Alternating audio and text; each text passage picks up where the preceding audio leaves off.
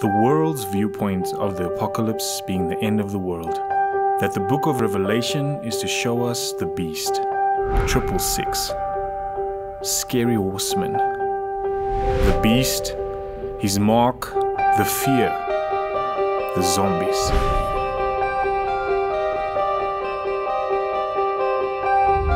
But this isn't the full story.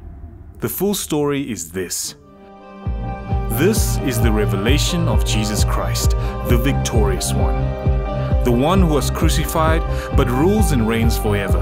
The one who is coming to fetch us. The apocalypse is the revelation of Christ, the Lamb that was slain but who is now and forevermore will be the roaring Lion of Judah. This is the revelation. Good morning.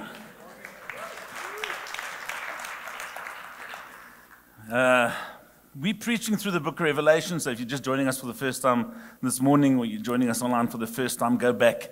There are another 8 installments that you've missed. And we're busy working through the book systematically. So we're pretty much a third through the book already, but we're only on finishing up chapter 3 now, even though there are 22 chapters. What we've been working through is 7 letters written to the 7 churches in Asia Minor, modern-day Turkey. And it's the way Jesus has been addressing the church, saying, there are a couple of things I need you to have a look at. And every one of them is loaded with emotion, it's loaded with a challenge. Most of them loaded with, hey, well done. You've done this well, but I have this against you, so do this. This morning's is a bit different. But everyone has allowed me to see this really, and honestly, I'm so happy I'm done with the churches. I'm done. It's the 7th one. I'm tired of the churches now, I really am. Because every time I look at it, I've got to do kind of introspection and go, where are we as a church when it comes to this letter? Are we doing these things, aren't we? And you can never say, well, we're doing well, because that's pride. And if you're not doing something well, then you've got to correct it. So it's always this balancing thing. And you are the church, so I'm hoping you're feeling the same way. Can I ask you to do this favor for me? It's just a little bit of, I want you to understand something this morning. Can I ask you to close your eyes? No one's going to trick you into doing anything, just relax. If you can tilt your head back just a little bit, open your mouth ever so slightly. Just no one's going to put anything in there. Well, with your eyes closed. Now imagine it's a warm day. And someone comes with a slightly rotten egg. It's been cracked open. Come tilt your head back. It's a big egg. And they drop this fertilized, semi-rotten egg into your mouth. And you can feel, right now in this moment, you can feel the slime running down the sides of your throat. Can you feel that? Your instinct is to go what? That's how Jesus feels about this church. I'm a pictures guy. So for me to understand what's happening, I'm thinking, this is the way Jesus responds to this church. This is how they make him feel. Let's make sure this one is not us. Let's pray before we get started. Heavenly Father, I pray in Jesus' name, by the power of your Holy Spirit, you'll never have a response to our church. Lord, I pray that your response to us will be, well done, my good and faithful servant. I love you, my children. Come into the great reward that I have for you. May we never cause a gag reflex, my King. So Lord, I pray, lead us and guide us this morning where we need to be challenged. Shake us. We pray in Jesus' name. Amen. Revelation 3, verse 14. Hold on. And to the angel of the church in Laodicea write, the words of the Amen, the faithful and true witness, the beginning of God's creation. I need to quickly settle this. Jesus is not the beginning of God's creation. He is the beginning where all creation came from. God did not make Jesus. Jesus always was. He was not an afterthought created later. Okay, that is a false religion headed for hell. The true gospel is what we sang this morning. I believe in God the Father, Christ the Son, and the Holy Spirit.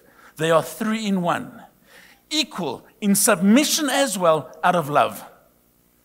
Do we fully understand it? No, I don't fully understand God because I'm the created. I do not have to understand the creator to understand my place in life. But the reality is, this is not a text saying he's the beginning, this is where God started creating things. But Jesus is the author, he's the origin of all creation. You with me? Just because my name's on the front of the book doesn't mean I was the first thing that had to be made before the book. No, there were people that were before me. No, it's not that. Jesus is the creator. Go read Colossians 1. I want to give you a bit of a background to Laodicea. There's so much that happened in the life of this city that Jesus references that I'm scared we're going to miss some of the key things if we don't know what the city was about. So I'm going to go through a whole lot of stuff. It is phenomenally interesting, and I'm going to try my best to present it that you go, I didn't know that. And now that I know it, my life is better. All right. No, I don't want amen this morning. I want you to sit here, and I want you to be very lukewarm. So that you're challenged. Okay, so Laodicea, the guy named it, the city, the founder of the city named it after his wife, Laodice. It's a dreadful name, never name your children this.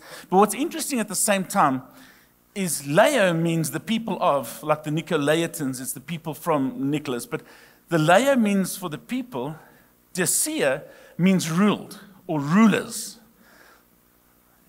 The name even references, not the origin of the name, but the name even references that it's ruled by the people. And that's the root cause that we find in this church, that it's ruled by the people. There's only one that rules the church, and that's the head, Jesus Christ. It's what he says in his word. That's what we base our lives on, and he's the ruler of the church. Amen. No. Be lukewarm. Just relax. I don't need you to have passion or excitement. Christians are not called to be passionate or excited. Christians are called to be lukewarm. Just be there.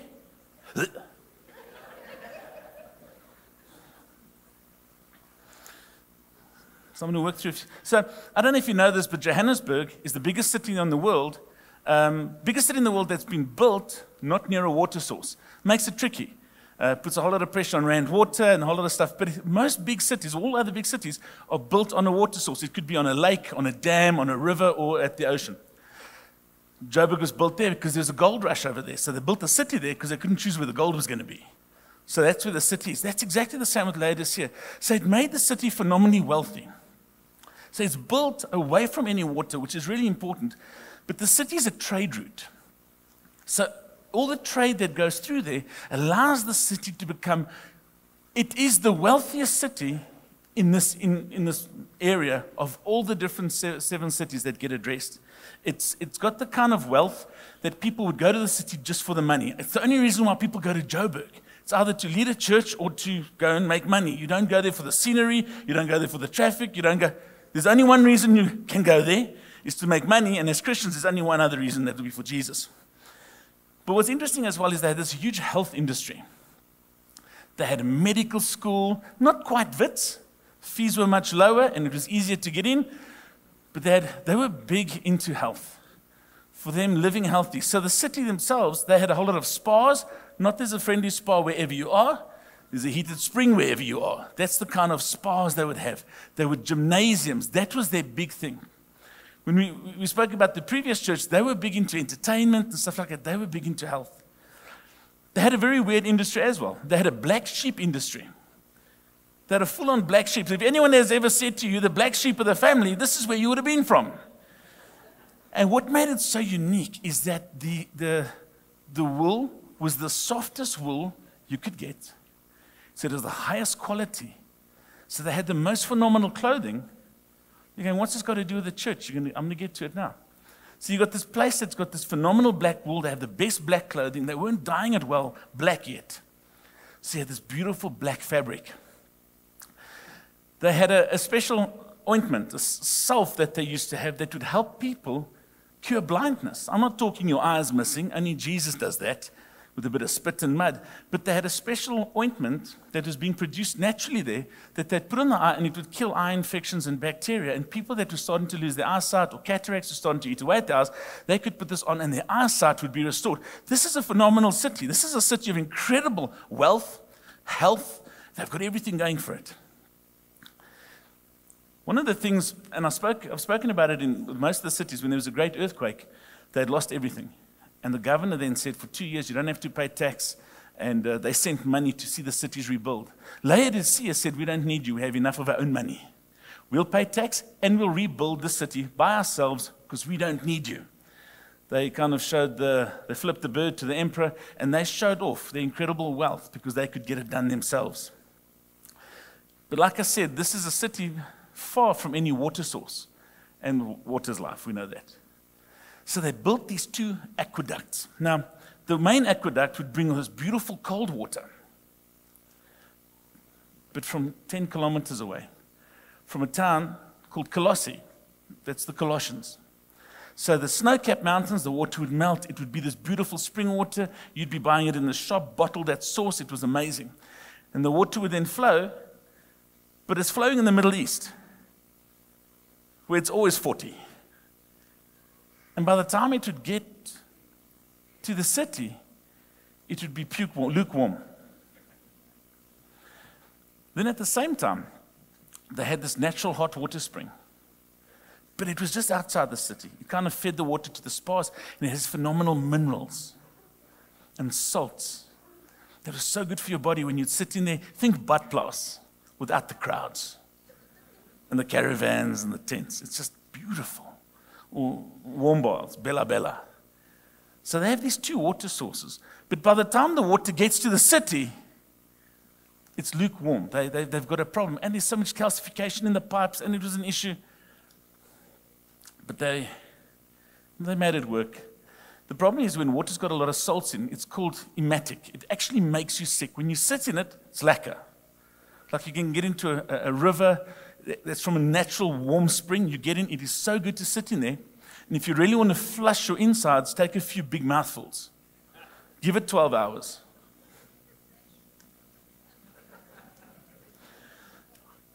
The last thing I want to mention about the city is that even the temple had such phenomenal wealth. You put in perspective. They had to pay temple tax, not tithes, not offerings, not alms, temple tax. The temple tax would equate to 9 kgs, or just under 10 kgs of gold a year. The temple would move so much gold every year that the emperor banned gold being exported out of Laodicea because the Jews were affecting the economy by the amount of gold that they were moving just from the temple tax. So it sounds ideal. And the natural, it looks perfect. You've got a great healthcare system, you've got financial resources, you've got spas, you've got ophthalmologists, you've got this phenomenal place that's managing water better, trade route. You'd have to be skilled at being stupid to not make money and flourish in Laodicea. So Jesus addresses the church. Revelation 3, verse 15. I know your works. You're neither cold nor hot. I would rather that you were either cold or hot. So because you're lukewarm, neither hot nor cold, I will spit you out of my mouth. Be a lukewarm Christian. What is his response? Some translations say, I will vomit you out of my mouth. Spitting means to clear your mouth. Vomit means to clear your mouth and whatever was in your gullet. So this is where I've heard so many stupid teachings from this point. Because teachers will say, well, Jesus would rather have you on fire for him or totally cold towards him than have you lukewarm. That's a lie. That is stupid. Let me read this to you, 2 Peter 3. He does not want anyone to be destroyed, but wants everyone to repent.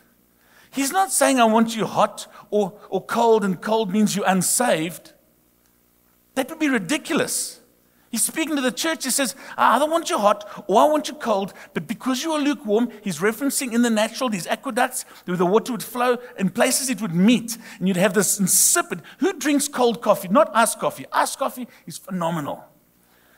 But when they've made you a nice cup of coffee, I drink coffee, my family knows it has to be throat burn.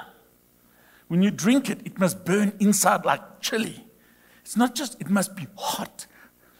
If I drink something cold, it must be mostly ice. I don't want this puke warm stuff. Pick one, either one, don't let them become one. It's biblical. I watch people pick up a cup of coffee. It's a day old. It's fine. I rebuke you in Jesus' name. That is ungodly. Your values do not line up with the word of God. There's that scab.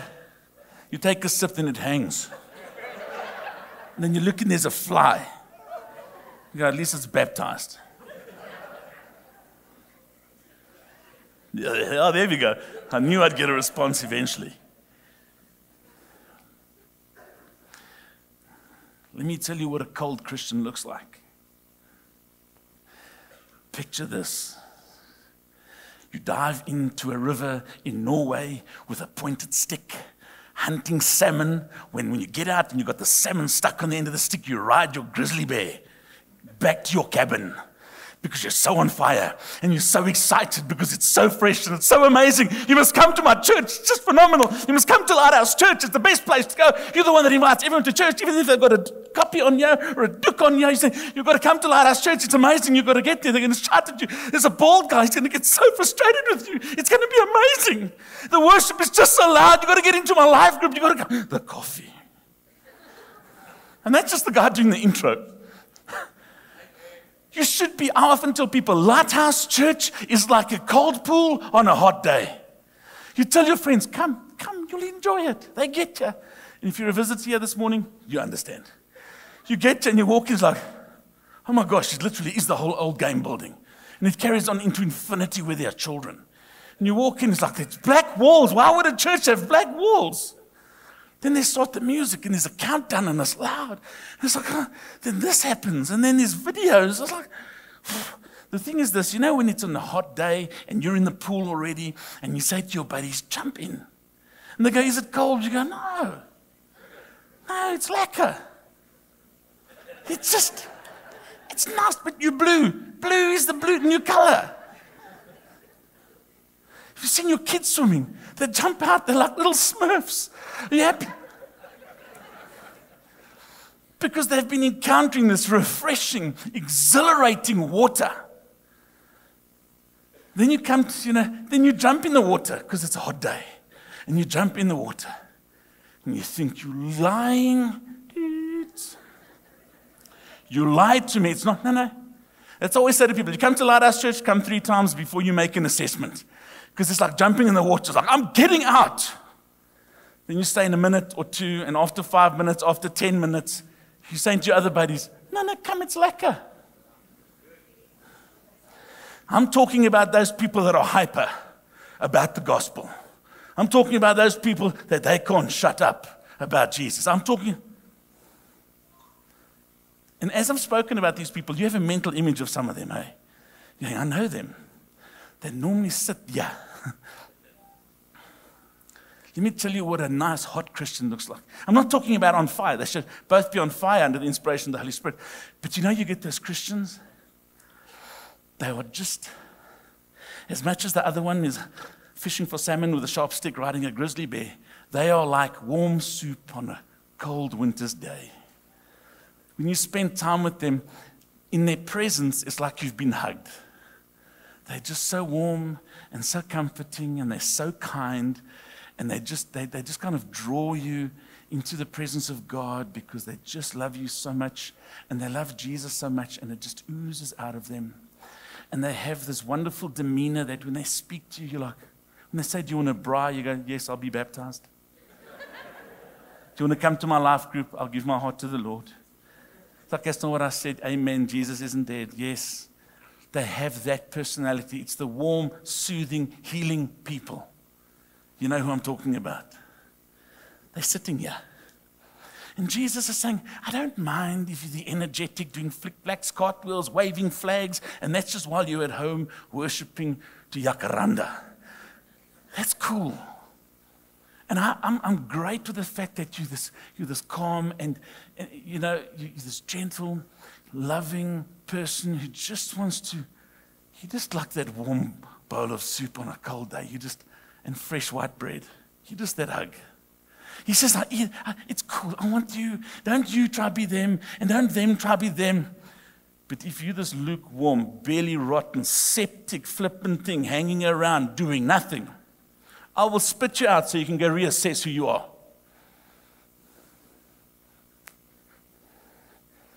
Oh, it got chilly in here. Moving on, but not making it any easier. However, what makes that energetic, Energizer Bunny, hunting, fishing salmon, riding the grizzly bear, what makes them like that? What makes them them? It's what makes the hot water hot and the cold water cold, is that the closer you get to the source, the closer you get to the source of the underground water where it's hot, the hotter it will be. The closer you get to the source of the mountaintop where the snow was melting in the first place to give you the cold water, the closer you get to the source, the more dynamic the person will be.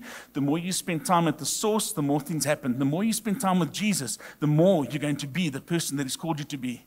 You do not grow into what Christ has for you by not walking with Jesus. You only change, you only encounter this, you only grow into this when you spend time with Him.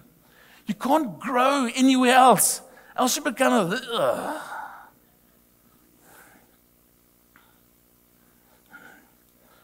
Revelation 3:18. I counsel you to buy from me gold refined by fire so that you may be rich. But hang on, they are rich. And white garments. No, but we've got black sheep wool. White garments, so that you may clothe yourself, and the shame of your nakedness may not be seen. And salve to anoint your eyes, so that you may see. No, but we've got the ointment, Jesus. Now He's saying whatever you've got in the natural means absolutely nothing to me. You think you're so cool.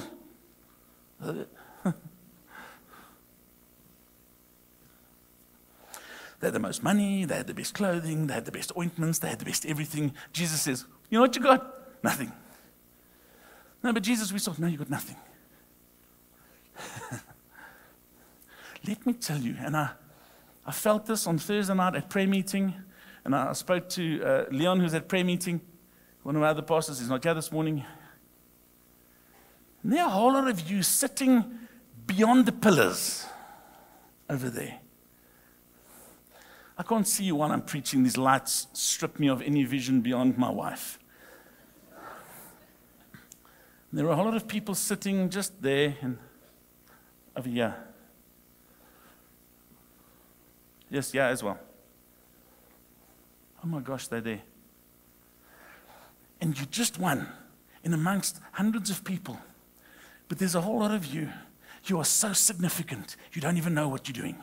You don't even realize what you're doing in the kingdom. You're working as a nurse and you're praying for people. You're in business and you're encouraging people. You're doing stuff because there's something of a heat in you. There's something about this cold, fresh water in you. And Jesus is saying, just get a bit closer to the source. I can ignite whatever's in you that I've placed in you so you can start functioning and being. You think Jesus cares? He loves, He wants to look after you. Natural resources are essential. He wants to see you provided for physically and spiritually and emotionally. And He wants to see you fed and in a home. And He wants that stuff for you. But the way you see yourself and the way the world sees you is not the way Jesus sees you. These guys had the money, they had the resources, they had all the fancy ointments, they had the doctors, love medicine. I had a crazy spasm in my neck. I went to a physiotherapist. God bless them. I hate them. I battled so much. They stuck a needle this big into my neck. And they said, this will help. The needle did this. I thought it was a pain gauge. Because I lay there. I have this thing when I'm in a lot of pain, I laugh. So now some people laugh when they're nervous. I'm lying there and I'm laughing. She says to me, is it painful? I'm going, I'm dying. No, I love them. Amazing stuff. It's fantastic. But my first port of call is, Jesus, what are you calling out of me? First He said, don't be stupid. Don't do what you did before. And it sounded a lot like my wife's voice. And I know it's the Holy Spirit. But a whole lot of you, you're busy looking at your own situation and going, I don't have the finances. Jesus says, don't worry about that. I've got something else for you. You go, well, I can't do what I'm called to do because I'm not that guy. That word about the clay pots, that's my preach. You think you're cracked and you're insignificant. He made you. Oh, but I've messed up so badly. I've sinned so badly.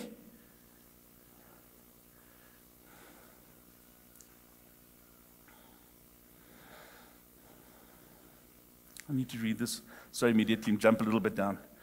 Romans 8, for I'm sure that neither death, nor life, nor angels, nor rulers, nor things present, nor things to come, nor powers, nor height, nor depth, nor anything else in all creation. So Paul says, anything will be able to separate us from the love of God. Hang on, we quote that scripture wrong. It's not finished. In Christ Jesus, our Lord. Nothing separates us from His love if we're in Him.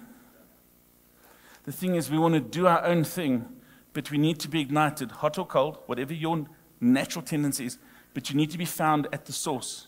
You need to be in His presence.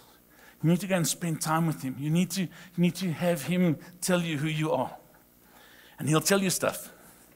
He'll tell you stuff that you don't want to hear, and then He'll tell you stuff that you do want to hear. And He'll comfort you and He'll guide you, but I never want to be spat out. I never want to be spat out. I want to spit at the devil, but I never want to be spat out. I never want to get to a point where my life is so bland that I'm neither hot nor cold. That He goes, actually, I'd rather not have you. Never.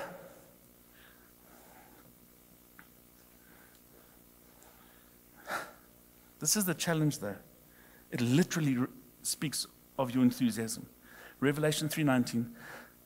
Those whom I love, I reprove and discipline. Remember, discipline isn't punishment out of hatred. It's correction out of love. So be zealous and repent. Zealous is to have zeal. Zeal is to have overexcited, exuberant passion. That's what it means. He says, repent. Repent doesn't mean, Jesus, I'm a frot ding. No. No, he's saying repent means literally change the way you think. And the scripture also says what you think you are. So change who you are, but change the way you think. Change the way you think. Change the way you see yourself. And have passion. Have passion. We need to be Christians with passion. We need to be Christians.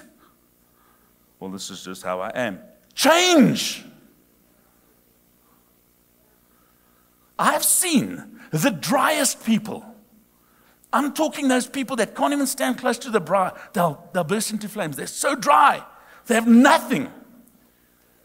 You knock Jägermeisters in. Or old school Stro rum. All of a sudden, there's a personality. It's like, where did you come from? They can dance, they can have life, they can talk. They've got a whole lot of enthusiasm. You can't get them to shut up. The Holy Spirit wants to do that to you. I'm not saying, hey, no, we're not going to have communion with Stro rum and Witblitz and that. I'm saying we need to start trusting Jesus for a supernatural passion. Because the world doesn't need any more droe bolle. He's calling us to have zeal. Change the way you think. Stop doing that. But we all want to be all Christians. I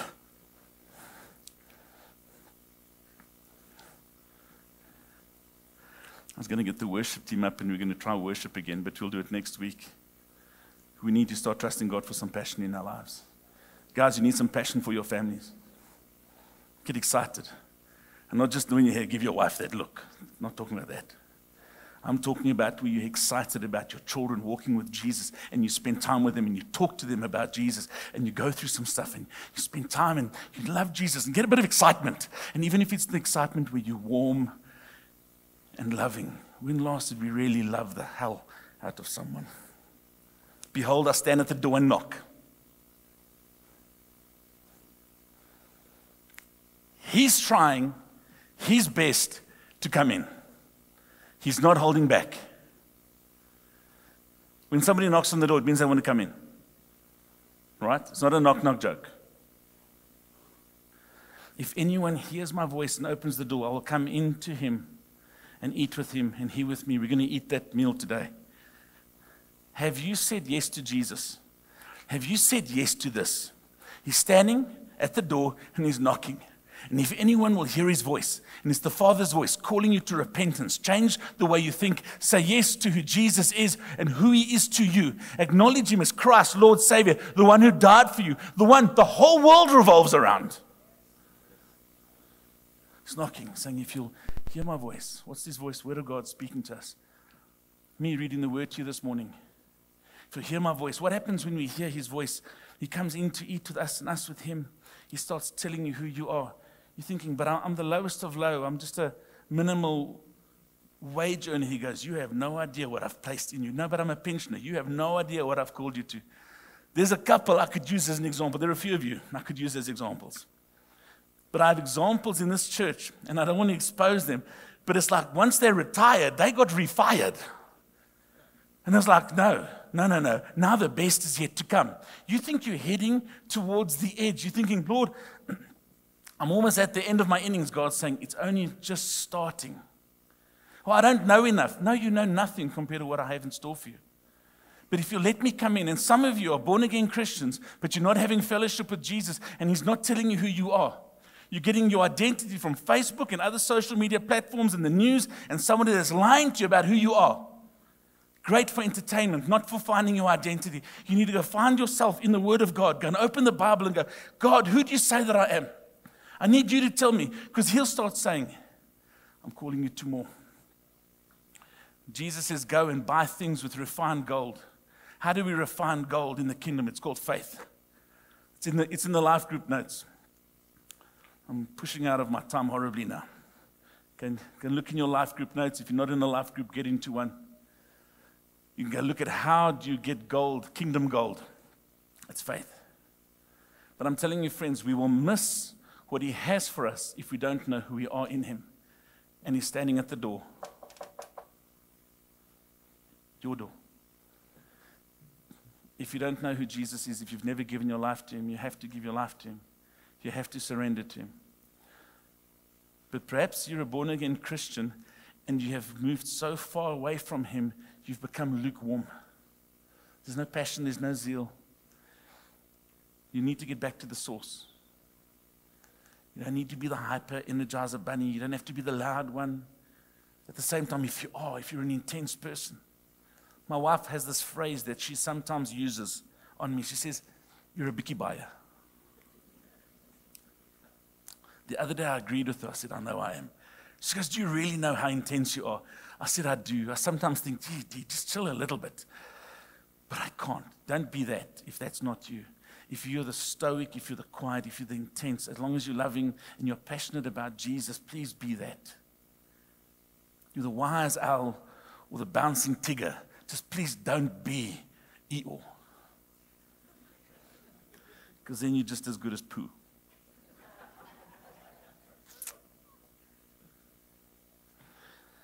He's knocking on your door. The one who conquers, this is verse 21, I will grant him to sit with me on my throne. I cannot wait for that day. It's like, no, but he's on the throne. We'll fall down and worship. We'll get to that. I'll tell you in chapter 4. We'll get to that. But it's the one who conquers. I'll grant him to sit with me on my throne. I remember when Caitlin and Leah were small. And they'd walk into a room, and if it's a crowded room, there are a whole lot of people, and I'm sitting there. They'd scan the room, and they'd look for me. And all I'd do is go like this. They'd walk past everyone. They'd come and sit next to me, and then they've won. Just get to Dad. Because when I'm with Dad, it's cool. I don't care what any of you think. I don't care what you do. Dad's got it. And it's like, no, friends, not enemies. Like, it doesn't matter, Dad. I don't care.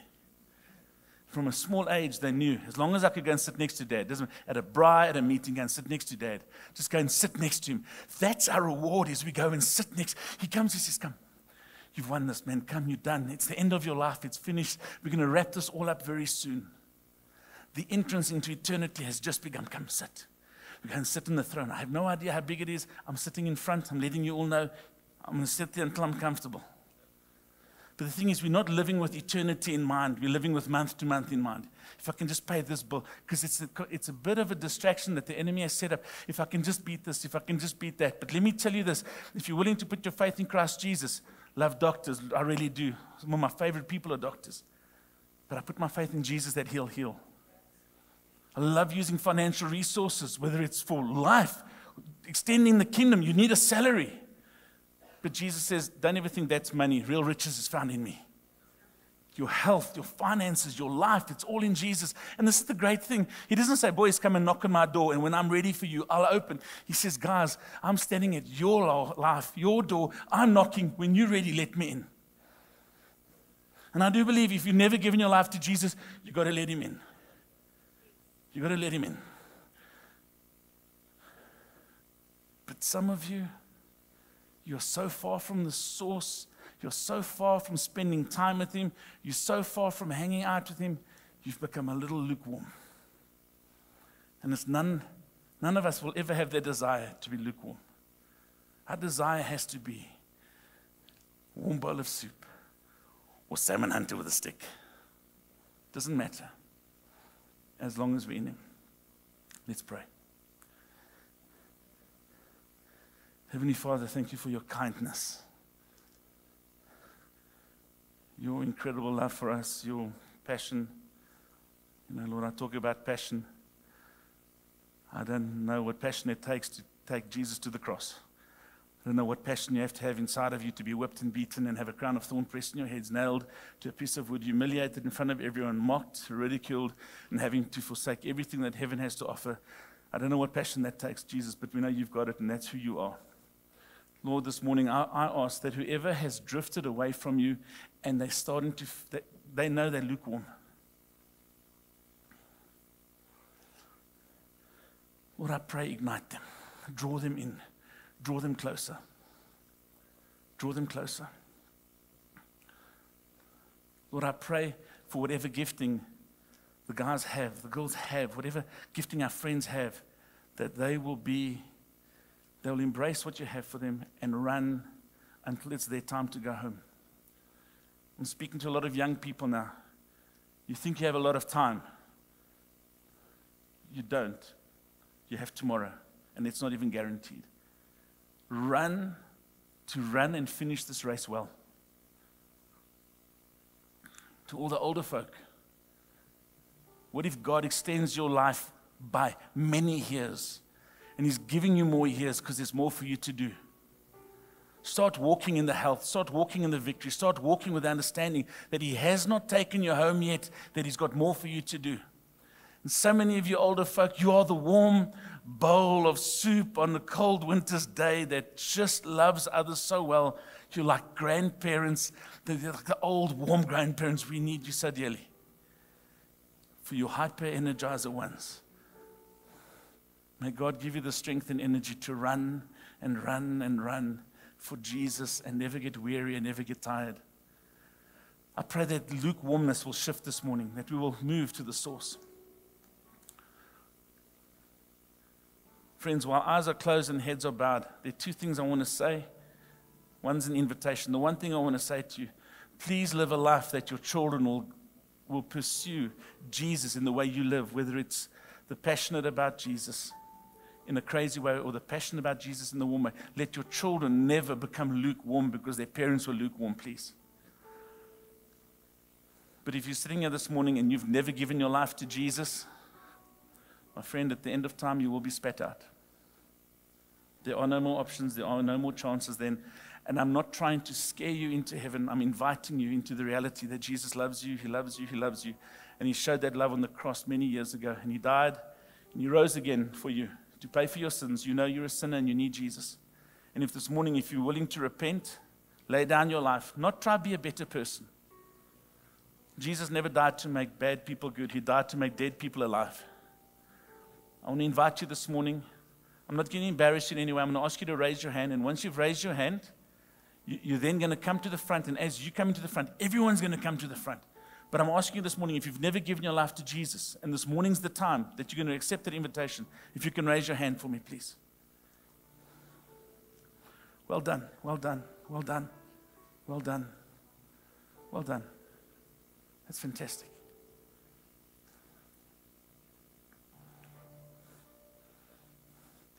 If your heart's racing and your lungs feel like they want to explode. It's the Holy Spirit working in you, and you might be a Christian, you might have prayed this prayer, but there's something that has to be ignited. Start saying yes to Him right now. Start saying, yes, Jesus, that's me. I'll do it. I'll run. Ignite me. Yes, Jesus. Yes, Jesus, it's me. I'll do it. Perhaps you've been avoiding something. And this morning you're saying, yes, Jesus, I'll do that. I'll lay that down. I'll pick that up. Whatever you're calling me to do. Yes, Jesus, I'm going to stop being scared. I'm going to run and I'm going to pursue you. Yes, Jesus. The answer must always be yes, Jesus. And for too long you've ignored His call. You've ignored His voice. And this morning you're saying, yes, Jesus, I will no longer just be lukewarm. Something shifts this morning. My next season, there's a temperature shift.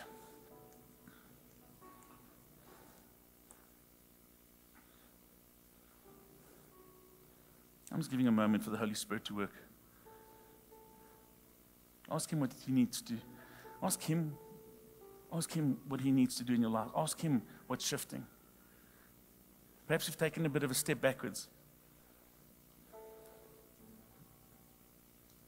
Not busyness, passion. Perhaps there are things that you've been called into and you've been avoiding it. Perhaps there's leadership, perhaps there's stuff. Perhaps there's some of you that for months you felt God has been saying, you're called to more, go and speak to one of the pastors, and you've been avoiding it. I'm telling you, my pastors are in front here. Come and chat to us after the meeting. And you go, but it's crazy. Only lukewarm does the non-crazy thing. Lord, I pray for a refreshing and a warmth all at the same time to see people healed and restored and life in abundance. In Jesus' name. Can I ask you all to stand, please?